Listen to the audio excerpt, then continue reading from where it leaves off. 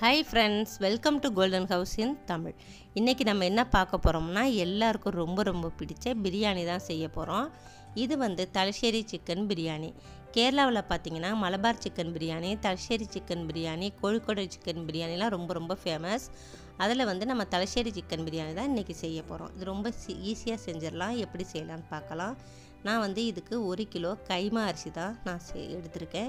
கைமா அரிசி, பொன்னி பிரியாணி அரிசி அந்த மாதிரி பார்த்து எடுத்துக்கோங்க. பாஸ்மதி அரிசியை விட பிரியாணி அரிசி தான் நல்லாயிருக்கும். இந்த அரிசி ரொம்ப வாசமாகவும் இருக்கும், நல்லாவும் இருக்கும். இந்த அரிசியை எடுத்து நல்லா கழுகி வச்சு ஒரு பக்கமாக வச்சிட்டிங்கன்னா அது ஊறிக்கிட்டு இருக்கட்டும். அதுதான் ஃபஸ்ட்டு நம்ம செய்ய வேண்டிய வேலை. அடுத்தது பார்த்திங்கன்னா 1.5 கிலோ சிக்கன் எடுத்திருக்கேன். அது வந்து பெரிய பீஸாக தான் கட் பண்ணணும். இது ஒரு ஆளுக்கு 2 பீஸ் அந்த மாதிரி தான் கணக்கு. இது ஒரு 8 பேர்கிட்ட நல்லா சாப்பிட்லாம். இந்த 1 கிலோ அரிசிக்கும் 1.5 கிலோ சிக்கனுக்கும். இதையும் நல்லா மஞ்சள் தூள், வினிகர்லாம் போட்டு கழுகி எடுத்து வச்சுருக்கேன். இதுவும் மசாலா போட்டு பெரட்டி ஒரு சைடில் வைக்க போகிறோம். அதுக்கு தேவையான பொருட்கள்: 1/2 ஸ்பூன் மஞ்சள் பொடி, 1/2 ஸ்பூன் இஞ்சி வந்து இடித்தது, 1/2 ஸ்பூன் பூண்டு இடித்தது. இஞ்சியும் பூண்டு இடித்தது இல்லை, இடிக்க முடியலைன்னா நீங்கள் வந்து அரைச்சிட்டும் போட்டுக்கலாம். இடிச்சிட்டு சேர்க்கும்போது பிரியாணிக்கு அதிக சுவையை கொடுக்குங்க. அதுக்கப்புறம் உங்களுக்கு விருப்பம் அப்படின்னா ஒரு 1/2 ஸ்பூன் காஷ்மீரி சில்லி பவுடர் சேர்த்துக்கலாம். இது வந்து வேணும்னா சேர்த்துக்குங்க, இல்லாட்டி வேண்டாம். நான் வந்து ஒரு 1/2 ஸ்பூன் வந்து காஷ்மீரி சில்லி பவுடர் சேர்த்துருக்கேன். அப்புறம் பச்சை மிளகாய் வந்து நல்லா இடிக்க முடியாட்டி நீங்கள் மிக்சியில் போட்டு லேசாக ஒரு சுற்றுனா போதும், இந்த மாதிரி வந்துடும். அதுலேருந்து ஒரு 1/2 ஸ்பூன் நான் போட்டிருக்கேன். இதுக்கு ஒரு 1/2 ஸ்பூன்கிட்ட உப்பு சேர்த்தா போதும், ரொம்ப அதிகம் சேர்க்க வேண்டாம். கொஞ்சமாக உப்பு சேர்த்து இதில் வந்து எலுமிச்சம்பழம் வந்து இது சின்ன பழங்கிறனால நான் பாதி பிழிகிறேன். நீங்கள் வந்து 1 ஸ்பூன் அந்த ஜூஸ் போட்டால் போதும். இதில் வந்து கொஞ்சமாக தான் சாறு இருந்துச்சு, அதனால் நான் அந்த ஜூஸை வந்து இதில் சேர்த்து இதையும் நல்லா பெசரிக்கணும். இதில் வந்து எலுமிச்சம்பழத்தோட விதையெல்லாம் இருந்தால் அதெல்லாம் எடுத்துருங்க. எடுத்துட்டு நல்லா பெசரி இதையும் ஒரு சைடு மாற்றி வச்சுருங்க. அரிசியும் ஒரு சைடு இருக்கட்டும், இதுவும் ஒரு சைடு இருக்கும்போது பாக்கி விலையெல்லாம் பார்க்கும்போது இது ரெண்டும் ஊறி நல்லா இதுக்குள்ளே மசாலாலாம் இறங்கி இருக்கும். இப்போ சரி மாற்றி வச்சிடலாம். இதுக்கு இனி என்ன தேவைன்னா புதினா இலை தேவைங்க. புதினா வந்து ஒரு 1/2 கப்புக்கிட்ட நம்ம பறித்து எடுத்துக்கலாம். இது வந்து நான் புதினா வளர்ப்பு எப்படின்னு போட்டிருந்தேன், அதில் காட்டியிருக்க அதே வீடியோ தான். அதே புதினா செடி தான். அதுலேருந்து கட் பண்ண எவ்வளவு வளர்ந்துருக்கு பாருங்கள். இப்போ கட் பண்ணிவிட்டு அந்த கிழங்கெல்லாம் மாற்றி அந்த வேறு கிழங்கு வச்சுருந்தேன் அதெல்லாம் மாற்றி நட்டுட்டேன். அது இப்போ வந்து வேறு மாதிரி இருக்குது, அது இன்னொரு வீடியோவில் நான் காட்டுறேன். இது வந்து ஒரு 1/2 கப்பு புதினா வந்து நான் கட் பண்ணி எடுத்துக்கிட்டேன். அதை நல்லா கழுகி இலையை மட்டும் ஆஞ்சி கழுகி எடுத்துக்கிட்டேன். அதுக்கப்புறமா ஒரு 1/2 கப்பு மல்லி இலை தேவை நமக்கு. புதினாவும் மல்லி இலையும் இல்லாமல் நம்ம பிரியாணி செய்யவே முடியாது, ரொம்ப முக்கியம். அப்புறம் இஞ்சியும் பூண்டும். அப்புறம் தேவை என்னென்னா பச்சை மிளகாய் வந்து ஒரு 15லேருந்து 20 பச்சை மிளகாய். அதையும் வந்து நல்லா மிக்சியில் போட்டு 2 சுற்றி எடுத்திங்கன்னா நல்லா இடித்த பச்சை மிளகாய் வந்துடும். அதுலேருந்து 1/2 ஸ்பூன் எடுத்து தான் நம்ம ஊற வைக்கிறதுக்கு போட்டிருந்தோம். அப்புறம் வந்து ஒரு 5 பெரிய வெங்காயம் தேவை. 5 பெரிய வெங்காயமும் அதே மாதிரி 5 பெரிய தக்காளியும். இது பெரிய சைஸுங்கிறதுனால இந்த மாதிரி நான் எடுத்திருக்கேன். 5 எடுங்க, சின்னமாக இருந்தால் அதோட அளவை கூட்டிக்கோங்க.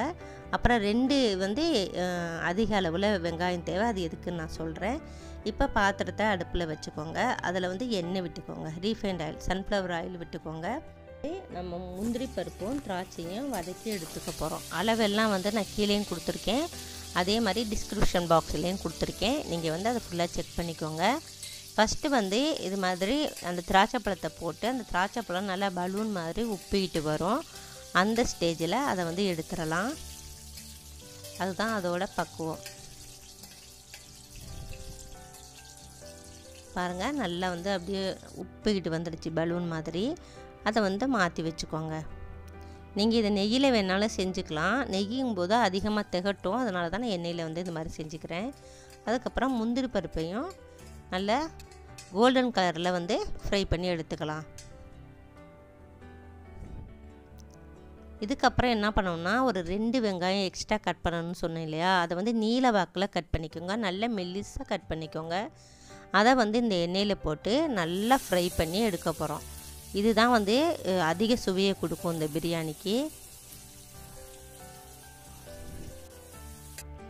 கரிஞ்சு போயிடக்கூடாது. அதே மாதிரி நல்லா ப்ரௌன் கலர் ஆன உடனே மாற்றி வச்சுருங்க. ஏன்னா அது திரும்பி மாற்றி நம்ம பிளேட்டில் வச்சாலும் அது இருந்து வேகும் அப்படின்னு சொல்லுவாங்க. அதனால் ரொம்ப கரியாமல் நல்லா வந்து வதங்கி வரும்போது ஒரு பிளேட்டுக்கு மாற்றி வச்சுருங்க. அதே பாத்திரத்தில் வைக்கக்கூடாது. இது வந்து அவ்வளோ இப்படியே சாப்பிட்றதுக்கு அவ்வளோ டேஸ்ட்டாக இருக்கும், நல்ல வாசமாகவும் இருக்குங்க. இது வந்து பிரியாணிக்கு ரொம்ப ரொம்ப சுவையை தரக்கூடியது. இது மாதிரி மாற்றி எடுத்து வச்சுட்டு இதில் இன்னும் கொஞ்சமாக நான் எண்ணெய் சேர்த்துருக்கேன். நீங்கள் நெய் வேணாலும் சேர்த்துக்கலாம். நான் எண்ணெய் தான் சேர்த்துக்கிறேன். எண்ணெய் சேர்த்து அதில் வந்து நம்ம கரம் மசாலா ஐட்டம் எல்லாம் சேர்க்க போகிறோம். இதில் வந்து பட்டை ஒரு 2 துண்டு சேர்த்துருக்கேன். அதுக்கப்புறம் வந்து இந்த அன்னாசி பூன்னு சொல்லுவோம் இல்லையா, அது கொஞ்சமாக சேர்த்துருக்கேன். அப்புறம் 2 ஏலக்காய்,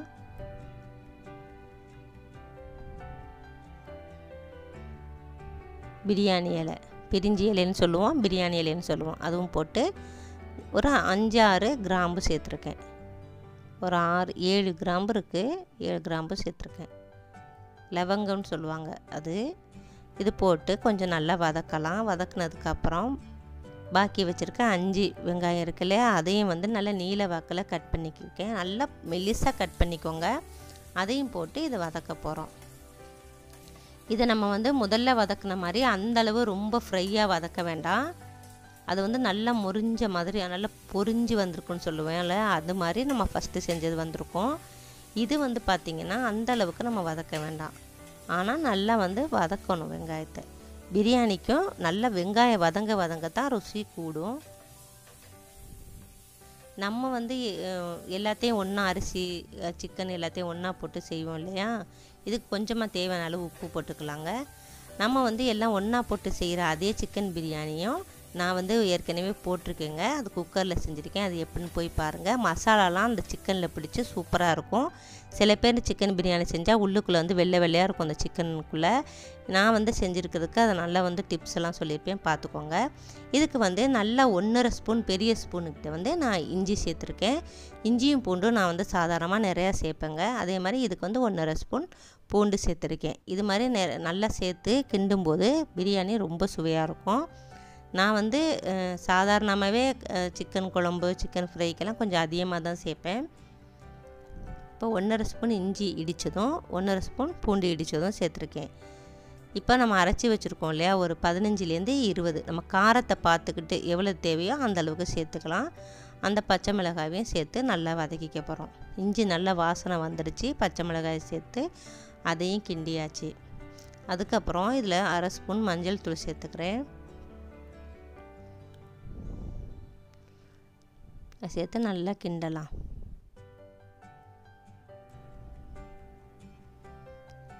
இதில் வந்து மஞ்சள் தூள் மட்டும்தாங்க சேர்க்குறோம். காரத்துக்கு கொஞ்சமாக வந்து காஷ்மீரி சில்லி பவுடர் சேர்க்குறேன். இது எல்லோரும் சேர்க்க மாட்டாங்க, நான் வந்து கொஞ்சமாக சேர்ப்பேன். இல்லைனாக்கா நீங்கள் இதை வந்து இதுக்கு பதிலாக நீங்கள் மிளகு குறுமிளகு இருக்கலையா, அதை இடிச்சிட்டு சேர்த்துக்கலாம்.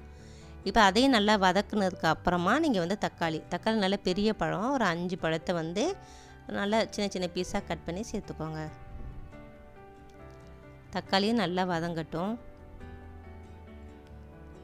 இந்த சிக்கன் பிரியாணி ரொம்ப ருசியாக இருக்குங்க. நீங்கள் ஒரு தடவை செஞ்சு பார்த்துட்டு எப்படி இருக்குன்னு சொல்லுங்கள்.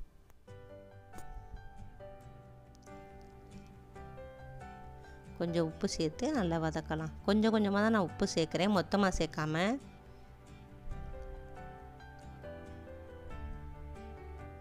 பாருங்கள், தக்காளியெல்லாம் நல்லா மசிஞ்சு வந்துருச்சு. இப்போ இந்த பக்கம் அடுப்பில் நான் என்ன பண்ணியிருக்கேன்னா தண்ணி வச்சுருக்கேன். இது வந்து தண்ணி நல்லா அதிகமாக தான் வச்சுருக்கேன், அளவெல்லாம் இல்லை. தண்ணி நல்லா அதிகமாக வச்சு அது சூடாகட்டும், நல்லா கொதிக்கணும் தண்ணி. அதுக்காக அந்த பக்கம் நான் வச்சுட்டேன். இப்போ வந்து இந்த பக்கம் நம்ம வந்து இதோட கிரேவியை ரெடி பண்ணிட்டோன்னா அதுக்குள்ளேயும் தண்ணியும் கொதிச்சிரும். அப்போ ரெண்டையும் வந்து நம்ம செட் பண்ணுறதுக்கு வசதியாக இருக்கும். வேகமாகவும் செஞ்சிடலாம். இந்த இடையில நம்ம வந்து இந்த பாருங்கள் சிக்கன் இது பிரட்டி வச்சதையும் சேர்த்து நல்லா வதக்கலாம். இது செஞ்சுக்கிட்டு இருக்கும்போதே இடையில நமக்கு நேரம் கிடைக்கும்போது சாலட் எதுவும் செய்கிறாந்தா அந்த பக்கம் நறுக்கிக்கலாம். அப்போ வந்து வேகமாக நம்ம வந்து சமையல் முடிச்சிடலாம். இந்த சிக்கனை போட்டு நல்லா வந்து வதக்குங்க. நம்ம வந்து தண்ணியெல்லாம் விட போகிறதில்ல, தண்ணி விடாமல் தான் வதக்க போகிறோம்.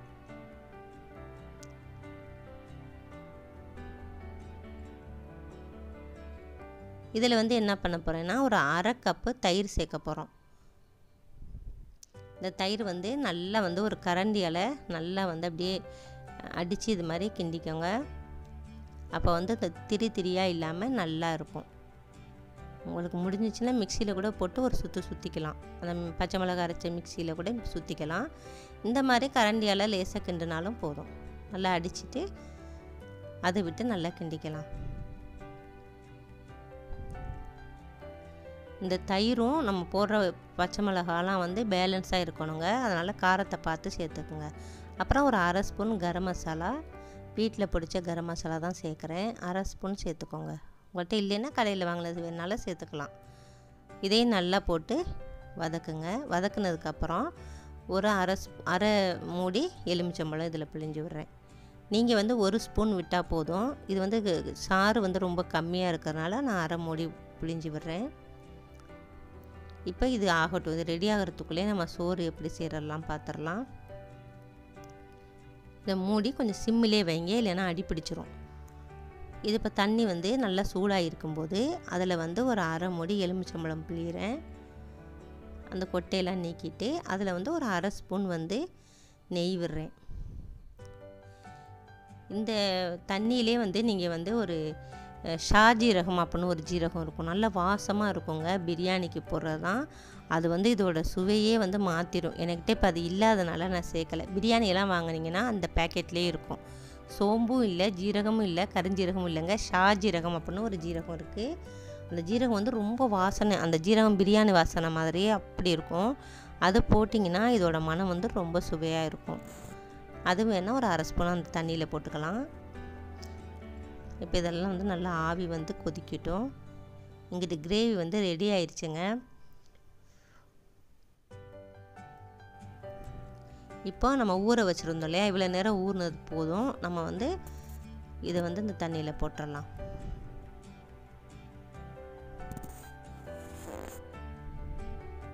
தண்ணியெல்லாம் நல்லா வடிய வச்சுட்டு தான் வச்சுருந்தேன். அதில் கொஞ்சம் தண்ணி இருக்குது, அதையும் நல்லா இருத்துட்டு போடலாம். நம்ம வந்து இப்போ கணக்கு வச்சு போடுறாந்தா தான் தண்ணி அளவெல்லாம் வேணும். இது வந்து நம்ம அளவெல்லாம் தண்ணியெல்லாம் அளவு வேண்டாங்க. நம்ம இஷ்டம் மாதிரி வச்சுக்கலாம். இதுக்கு தேவையான அளவு உப்பு போட்டுக்கோங்க. நம்ம சொல்லும்போது லென்த்தியாக இருக்குது, நீங்கள் செய்யும்போது ரொம்ப ஈஸியாக இருக்குங்க. இப்போ இந்த பக்கம் நல்லா கொதித்து வரட்டும். இது வந்து ஒரு 70% வெந்தால் போதுங்க. அரிசி வந்து ரொம்ப வேக வேண்டாம், முழுசு வேக வேண்டாம். ஒரு 70% அரிசி வெந்தால் போதும். இதில் என்ன பண்ண போகிறோன்னா, நம்ம ஃபஸ்ட்டு வறுத்து வச்சோம் இல்லையா 2 வெங்காயம், அதுலேருந்து கொஞ்சமாக, அது 1 ஸ்பூனுக்கிட்ட எடுத்து போடுங்க இதில். அப்போ வந்து அந்த சாதம் வந்து ரொம்ப மணமாக இருக்கும். அதுக்காக தான் எல்லாத்தையும் போட்டுற வேண்டாம். இது வந்து மல்லி இலையும் புதினா இலையும் நான் கட் பண்ணி வச்சுருக்கேன். 2ஐயும் வந்து போடுறேன் இதில். நீங்கள் கட் பண்ணி போட்டாலும் சரி, இல்லைன்னா மிக்சியில் ஒரு சுற்றிட்டு போட்டாலும் சரி, எப்படி வேணாலும் சேர்த்துக்கலாம். நான் வந்து பொடியாக கட் பண்ணி வச்சதை போடுறேன். நமக்கு புதினாவும் மல்லி இலையும் நல்ல ருசியை கொடுக்குங்க. புதினா ரொம்ப ரொம்ப மணத்தை கொடுக்கும் இந்த பிரியாணிக்கு. 2 அரை கப்புக்கிட்ட நம்ம சேர்த்துருக்கேன்.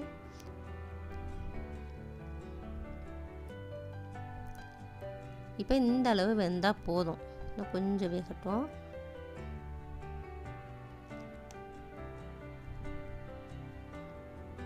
இது பாருங்கள், இந்த பக்கம் கிரேவியும் வந்து தண்ணியெல்லாம் இருக்கக்கூடாது. அதெல்லாம் நல்லா வற்றி நல்லா ஒரு கரெக்டாக இருக்கும் பாருங்கள். இந்த மாதிரி இருக்கணும். இது நல்லா பரவலாக எல்லா பக்கமும் பரத்தி வச்சுக்கோங்க. இப்போ என்ன பண்ணுறோன்னா, ஒரு தோசைக்கல் நீங்கள் யூஸ் பண்ணுறதா இருந்தாலும் சரி, இல்லைனா யூஸ் பண்ணாத தோசைக்கல்லாக இருந்தாலும் சரி வச்சு, அது மேலே இந்த நம்ம வந்து கிரேவி செஞ்ச பாத்திரத்தை வச்சுட்டு, இந்த சாதம் இருக்கும் இல்லையா, அதை வந்து நீங்கள் என்ன பண்ணணும், வடிகட்டிட்டு இதில் கொஞ்சம் கொஞ்சமாக பரவலாக போடணுங்க. நீங்கள் அப்படியே டைரெக்டாக போட முடியாட்டியும் வேறு பாத்திரத்தில் அப்படியே வடிச்சிட்டு எடுத்து கூட போட்டுக்கலாம். நான் வந்து அப்போவே பக்கத்தில் இருக்கிறதுனால அந்த மாதிரியே பக்கத்துலேயே போட்டுக்கிறேன். தண்ணியை நல்லா வடிகட்டிடணும். அது ரொம்ப ரொம்ப முக்கியங்க. தண்ணியை வந்து நல்லா வடிகட்டிடணும். இல்லைன்னா இந்த நம்ம செஞ்சுருக்க கிரேவியில் ஃபுல்லாக தண்ணி ஆயிரும். அப்புறம் பிரியாணி ருசியாக இருக்காது. இந்த மாதிரி நீங்கள் ஒரு பெரிய பாத்திரத்தில் வேணாலும் வடிகட்டிட்டு பக்கத்தில் கொண்டாந்து வச்சுக்கிட்டு இந்த மாதிரி கொஞ்சம் கொஞ்சமாக எடுத்து கூட போடலாம். இந்த மாதிரி செய்ய முடியாதவங்க.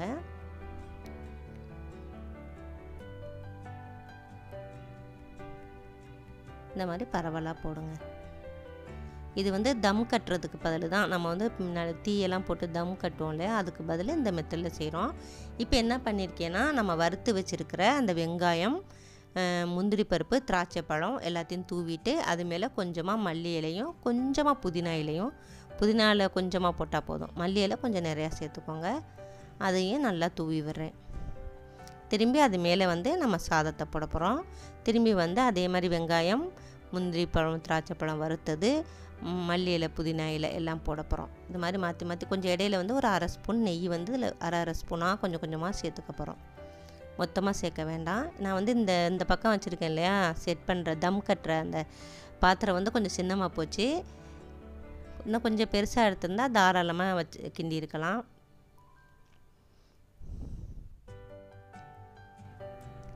இது மாதிரி லாஸ்ட்டாக இது மாதிரி டெக்கரேஷன் பண்ணி முடிச்சிருங்க. அதுக்கப்புறம் என்ன பண்ணுறதுன்னு சொல்கிறேன். நான் நெய்யும் லாஸ்ட்டாக விட்டுக்குங்க, ஒரு அரை ஸ்பூன் விட்டால் போதும். நெய் வந்து அதிகம் வேணும்னா சேர்த்துக்கலாம், நான் அதிகம் சேர்க்குறதில்ல.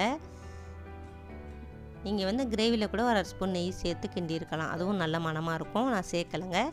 இது மாதிரி ஒரு பிளேட்டை போட்டு மூடிட்டு நீங்கள் நல்லா கொஞ்சம் மேலே வந்து வெயிட் வைக்கணும், அதனால் கொஞ்சம் தண்ணி வச்சு நான் அந்த ஒரு பாத்திரத்தை நான் வச்சிடுறேன். அது மேலே நீங்கள் இந்த சைட்லாம் வந்து மைதா மாவு வேணாலும் ஒட்டலாங்க பிசைஞ்சு. இதுக்கு வந்து இப்போ இன்னொன்று தேவை, பாலில் குங்குமப்பூ கலந்து செய்யலாம். அது இல்லாதவங்க இந்த மாதிரி மஞ்சப்பொடியை கொஞ்சமாக தண்ணி விட்டு அதுவும் வந்து கலந்து வச்சுக்கோங்க. இந்த மெத்தடு கலரு சேர்க்குறதுக்கு பதிலாக தாங்க சில பேர் கேசரி கலர் இருக்கு இல்லையா, மஞ்சள் கலர், அது வந்து கலந்துக்குவாங்க. அதுக்கு பதில் இது நல்லா ஆரோக்கியமாக இருக்கும். நீங்கள் குங்குமப்பூ பாலில் இல்லைனா வந்து இந்த மாதிரி தண்ணியில் மஞ்சள் பொடி கலந்து வச்சுக்கோங்க. இந்த மூடி சைடில் வந்து மைதா மாவு ஓட்டுனீங்கனாலும் நல்லா தம் வந்து நல்லா ஏர் போகாமல் இருக்கிறதுனால நல்லா ஆகும். ஆனால் எதுவுமே செய்யாமே சூப்பராகிடும். இதில் முக்கியமாக கவனிக்க வேண்டிய விஷயம் என்னென்னா, தீயை ரொம்ப கம்மியாக வச்சுக்கணும், இல்லைன்னா அடி பிடிச்சிருங்க. இப்போ பாருங்கள் சூப்பராக ரெடி ஆயிடுச்சு. நம்ம மஞ்சளும் தண்ணியும் கலந்து வச்சுருக்க கலவை, இல்லைன்னா குங்குமப்பூவும் பாலும் இல்லைன்னா தண்ணியும் கலந்து வச்சுருக்க கலவை இருக்கு இல்லையா, அதை வந்து கொஞ்சமாக இது மாதிரி ஃபுல்லும் சுற்றி விட்டுக்கோங்க.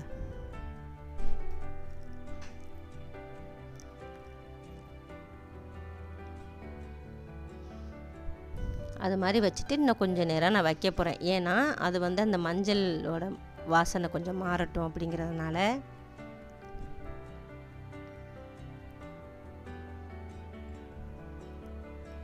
இப்போ ரெடி ஆயிடுச்சு பாருங்கள். அவ்வளோதான், ஒரு 10-15 நிமிஷம் வச்சா போதும். நல்லா சிம்மில் பாருங்கள், ஆவி வந்துருச்சு. இந்த மாதிரி வந்துட்டாலே ரெடி ஆயிடுச்சுன்னு அர்த்தம் நமக்கு. இது சிக்கன் ஃப்ரை வேணும்னு இல்லை, வேணும்னா வச்சுக்கலாம்.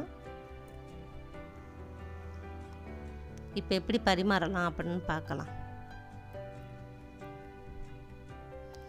எப்படி பரிமாறணும்னா, சாதம் இந்த பிரியாணி வைக்கணும், அதுக்குள்ளார வந்து அந்த சிக்கன் பீஸ் வைக்கணும். நமக்கு வந்து சிக்கன் பீஸு வெளியிலே தெரியாத மாதிரி வைக்கணுங்க. அதான் அதோட மெத்தடு. ஃபஸ்ட்டு கொஞ்சம் சாதம் வச்சுக்கலாம். எல்லாருக்குமே சிக்கன் பீஸும் கிடைக்கணும், அதோட மசாலாவும் கிடைக்கணும். அப்போ தான் வெறும் சாதத்தை வச்சிங்கன்னா சாப்பிட முடியாது இல்லையா, அதனால் கொஞ்சம் சாதம் வச்சுட்டு மசாலாவும் ஒரு ஆளுக்கு எத்தனை நீங்கள் பீஸ் கொடுக்கணும்னு நினைக்கிறீங்களோ அத்தனை பீஸ் வைக்கலாம். நான் ஒரு ஆளுக்கு 2 பீஸ் அந்த மாதிரி கணக்கு பண்ணியிருக்கேன். அந்த மசாலாவோட சேர்த்து எடுங்க. அடியில் இருக்கும், மேலெல்லாம் சாதமாக இருக்கும், அடியில் தான் வந்து இந்த மாதிரி சிக்கன் இருக்கும். அது மாதிரி 2 பீஸ் ஒரு ஆளுக்கு வச்சு அது மேலே அந்த சாதத்தை வச்சுருங்க. நீங்கள் முந்திரி பருப்பு அந்த திராட்சை பழம்லாம் கொஞ்சம் மாற்றி வச்சுருந்தீங்கன்னா இது மேலேயும் டெக்கரேஷன் பண்ணிக்கலாம். நீங்கள் வந்து எந்த பாத்திரத்தை சாப்பாடு கொடுக்க போகிறீங்களோ அந்த பாத்திரத்தில் டைரெக்டாகவே வந்து பரிமாறிடுங்க. இப்போ பாருங்கள், பரிமாறிடலாம். அவ்வளோதான், சூப்பராக இருக்குது பாருங்கள். டெக்கரேஷன் பண்ணாமல் அவங்களாவே டெக்கரேஷன் ஆக்கிட்டாங்க. நீங்கள் வேணால் மேலே கொஞ்சோண்டு அந்த வறுத்த முந்திரி பருப்பு, திராட்சை, அந்த வறுத்த வெங்காயம்லாம் மேலே தூவிக்கோங்க. அது இன்னும் வந்து நல்லாயிருக்கும் பார்க்குறதுக்கு. இதோட வந்து நான் சின்னமாக 2 ஃப்ரை வச்சுருக்கேன். இதெல்லாம் வந்து வேணும்னு இல்லை, முட்டை வேணுங்கிறவங்க முட்டை வச்சுக்கலாம். இதுக்கு வந்து இதுவும் சாலடும் ஊறுகாய் மட்டுமே போதுங்க, ரொம்ப டேஸ்ட்டாக இருக்கும். மசாலா வந்து எல்லாருக்கும் கொடுக்குறவங்க எல்லாருக்கும் மசாலா இருக்கிற மாதிரி பார்த்துக்கணும், அது ரொம்ப முக்கியம். நீங்கள் நினைக்கலாம் என்ன இவ்வளோ வெங்காயம் போட்டிருக்கோம் அப்படின்னு. அப்போ தாங்க கிரேவி நிறையா வரும், எல்லாருக்கும் வந்து கரெக்டாக இருக்கும் அளவு. நீங்கள் வந்து 1 கிலோ அரிசிக்கு இந்த அளவு வெங்காயம் போட்டிங்கன்னா அந்த கிரேவிக்கும் கரெக்டாக இருக்கும். நல்லா தாராளமாக ஒரு 8 பேர்கிட்ட இல்லை 10 பேர் வரைக்கும் சாப்பிட்லாம். நல்லா சாப்பிட்றவங்களுக்கு ஒரு 8 பேர் சாப்பிட்லாங்க. அது ரொம்ப அருமையாக இருக்கும். இதை நீங்கள் செஞ்சு பார்த்துட்டு எப்படி இருக்குன்னு எனக்கு ஷேர் பண்ணுங்கள், லைக் பண்ணுங்கள். இது வரைக்கும் என் சேனலை சப்ஸ்கிரைப் பண்ணாதவங்க சப்ஸ்கிரைப் பண்ணிக்கோங்க. தேங்க்யூ.